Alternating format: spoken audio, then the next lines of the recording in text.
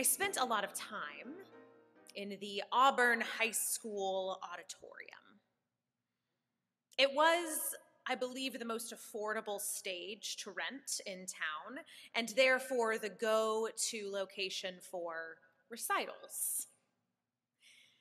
The community college's Performing Arts Center was reserved for the big leagues.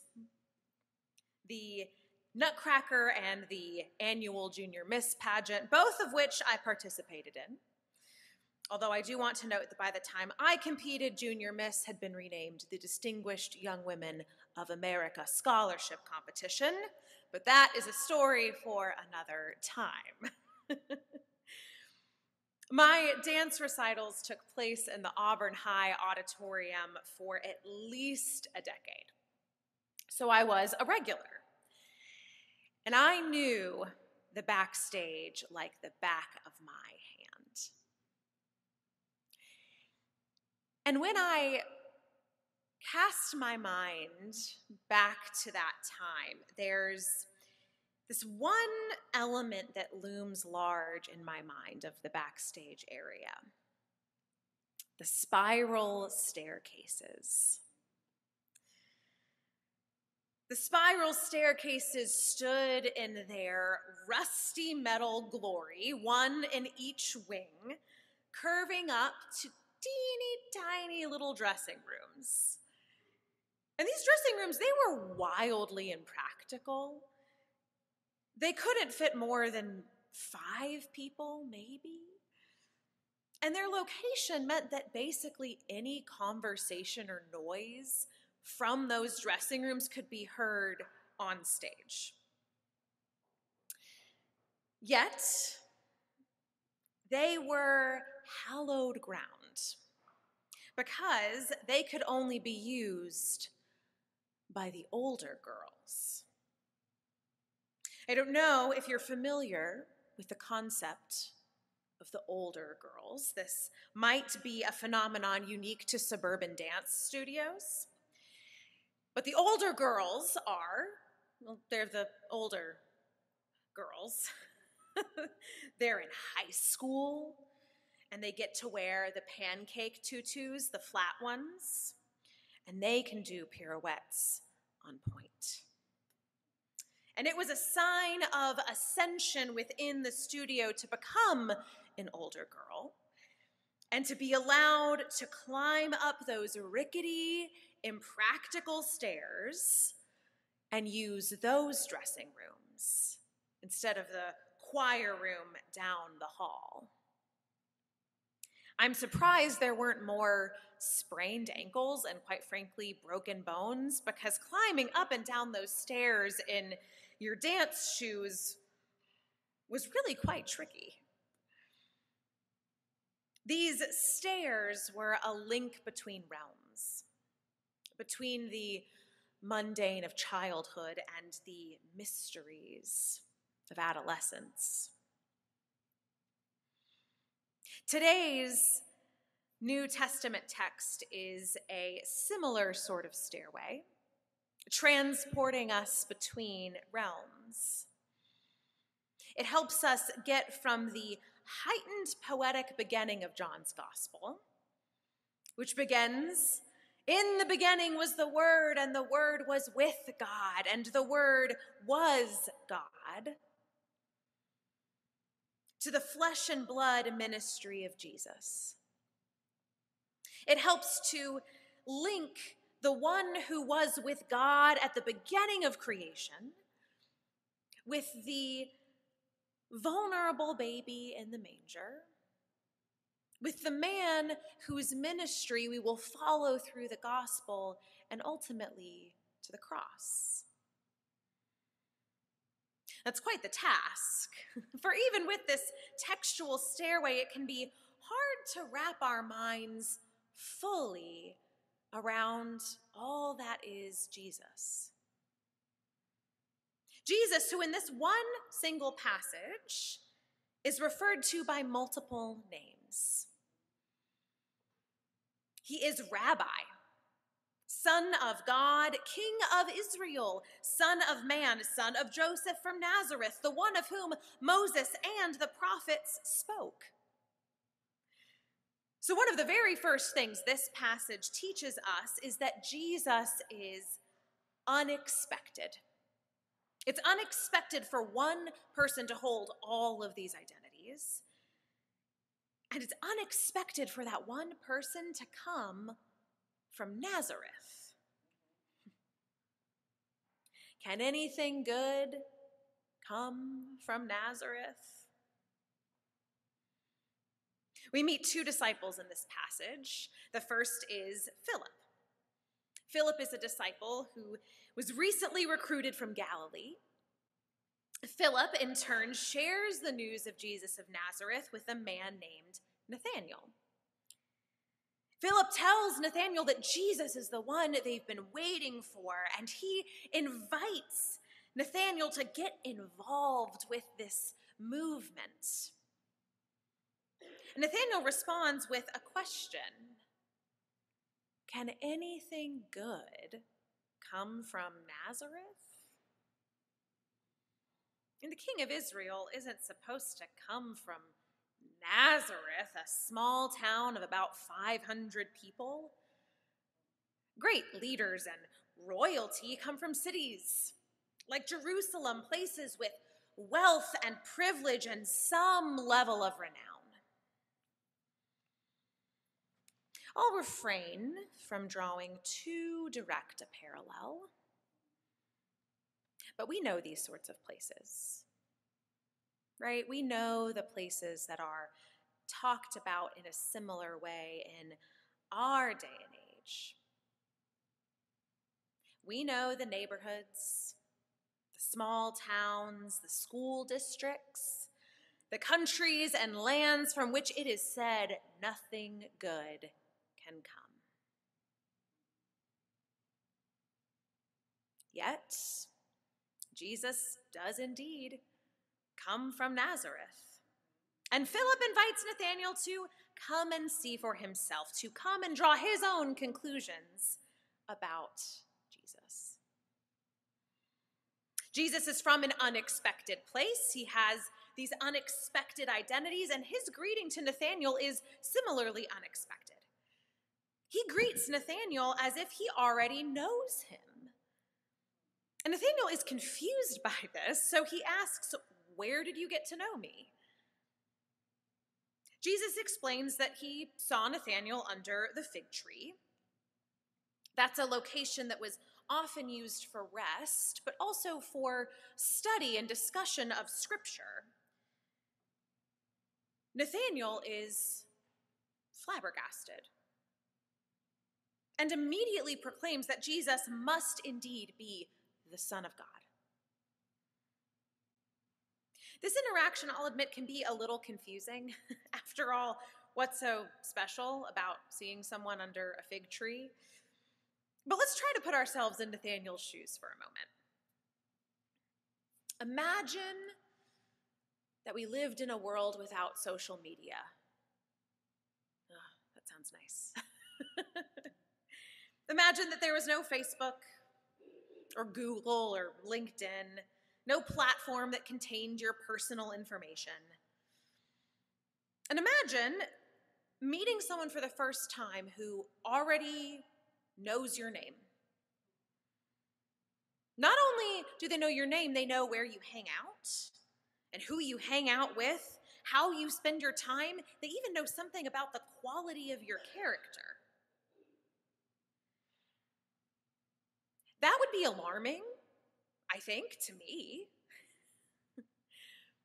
But imagine that this recognition came with no sense of threat or danger.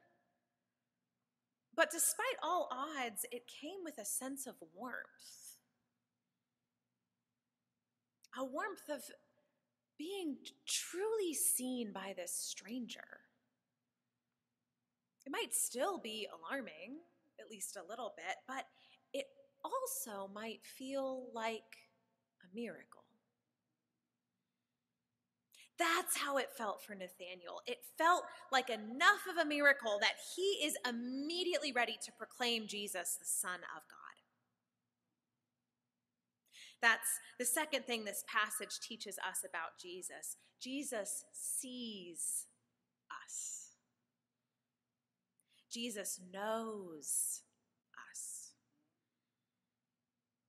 Recall the words of Psalm 139 that we heard earlier in our service. "O Lord, you have searched me and known me. You know when I sit down and when I rise up. You discern my thoughts from far away. You search out my path and my lying down and are acquainted with all my ways. Even before a word is on my tongue, O Lord, you know it completely." Being known in this way can feel alarming. It's vulnerable. It's hard to be fully seen with all of our accomplishments and wonders, but also with all of our faults and our failures, the things that we'd rather keep hidden. But it is such a miracle. It is a miracle to be intimately known by the creator of the universe. That's what I was thinking as I drove down this morning. The God who created something like this beautiful lake. And the way the sun is hitting it, that creator knows me. We are intimately known and intimately loved. Jesus shocks Nathanael with this knowledge. But Jesus doesn't stop there. Jesus essentially says to Nathanael, "You think me knowing your name is cool? Oh, just you wait." And here, Jesus' language pivots from second person singular to second person plural, as he begins to address an audience that's wider than just Nathanael. So allow me to paraphrase this next part using my personal favorite second person plural pronoun, y'all.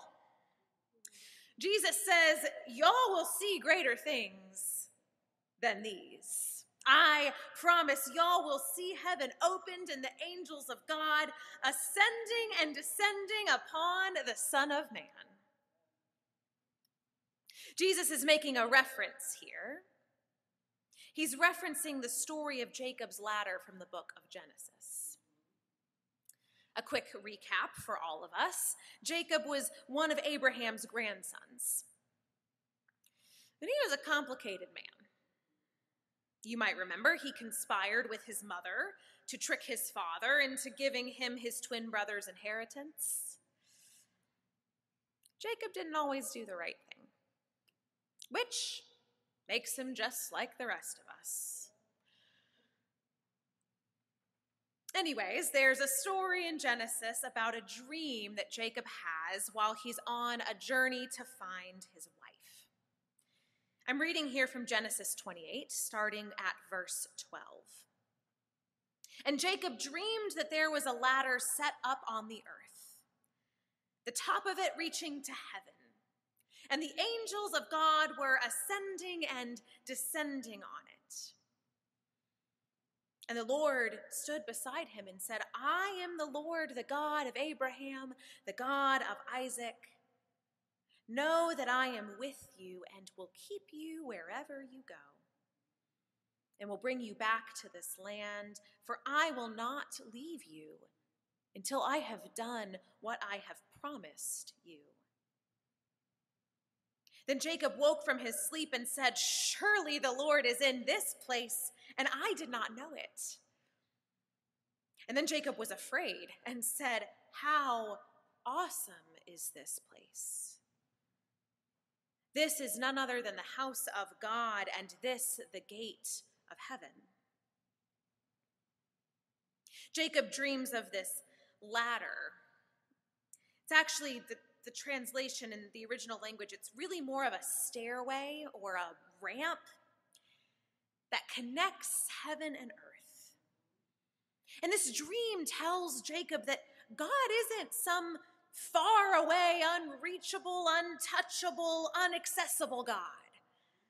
This dream tells him that God wants to connect with humans, and that God promises to keep Jacob wherever he goes. This stairway is a link between realms, between heaven and earth, and again, it comes at an unexpected place. Do you hear the similarities? A God who knows Jacob, a God who promises to be with Jacob, a God who shows up in an unexpected place.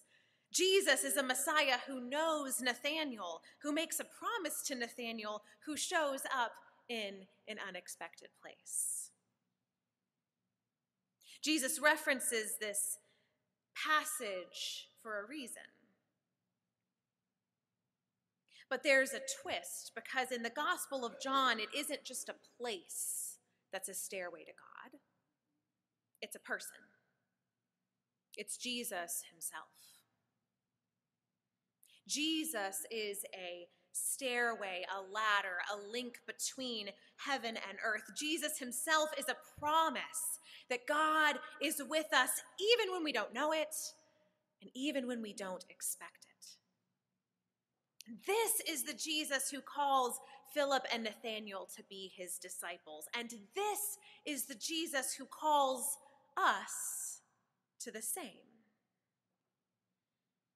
Discipleship. We hear that word often. It's an important concept for the Christian faith, discipleship. But I think it's one that can sometimes feel distant. We don't get a face-to-face interaction with Jesus. We aren't fishermen being called to leave behind our nets and follow. So what can this text teach us about discipleship here and now in the year 2024? Discipleship asks us to look for this connection between heaven and earth. Even on a fairly quiet morning like this, we live in a profoundly noisy world. I looked this up. The average smartphone user gets at least 46 notifications a day. And I read that, and that honestly sounded low to me. Which maybe says something about how much I'm on my phone. I think I get more than 46. We're constantly being notified by emails, texts, phone calls, news alerts, to say nothing of just the pace of our lives and the literal sounds of our environment, especially living in a city. The connection between heaven and earth doesn't have an alert. It doesn't have a push notification. It doesn't ping your Apple Watch or show up in your inbox most of the time. Maybe I shouldn't discount it, but most of the time.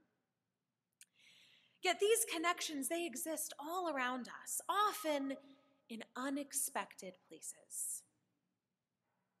The connection between heaven and earth is the taste of communion on a Sunday morning. The connection between heaven and earth is the genuine smile you share with someone on the bus. It's the pit in your stomach when you see those without housing on a frigid winter morning. It's the hand you hold as you fall asleep, or the memory of the hand that you held. Discipleship asks us to see these stairways, and then it asks us to climb them, to participate in the connection to the divine. Discipleship is active. It's an identity, but it's also a behavior. Discipleship takes our attention and our time and our effort. And these efforts can take a number of forms. Here's just a few examples. You could volunteer in the neighborhood. You could get involved in a church ministry. Seriously. The work of the church, it belongs to all of us. You could cultivate a regular prayer practice. You could carry around some spare gloves and hats that you can give to someone who needs them. You could cook a meal for that person in your life who you know is going through it. In the noise of our world, I think we sometimes feel like our actions are pointless. We can't possibly, as one person or even one congregation, solve climate change, mass incarceration, and the lack of housing, so why should we try? But that sort of apathy, it's antithetical to discipleship. Discipleship says, try. Try, because it matters. And as we try, discipleship changes our perspective. Moving up and down a staircase, it changes your perspective, right? We see things differently when we're just 1 or 2 steps up or 1 or 2 steps down. I think here of the Reverend Dr. Martin Luther King Jr. It's his holiday tomorrow, a holiday that many will spend without thinking of the why. And the why we celebrate his work, it's as necessary and relevant today as it was over 50 years ago. Dr. King was a disciple of Jesus, and he certainly climbed the stairway. He famously climbed it all the way to the mountaintop, right? And he saw things differently there. He saw how heaven and earth connect, and he invited people to be involved. For finally, discipleship, it involves invitation. Like Philip or like Martin, to invite others to come and see, to come and be known. That might be telling a friend that you're praying for them, sharing a meaningful moment that you had. It's inviting someone to church. It's advocating for change. It's inviting this new world into being, little piece by little piece at a time. And in this way, we too become like a staircase. We too become a link as we reach out a hand for someone else. We become this beautiful chain of disciples, linking hands even in the face of the dark and the unknown. Amen.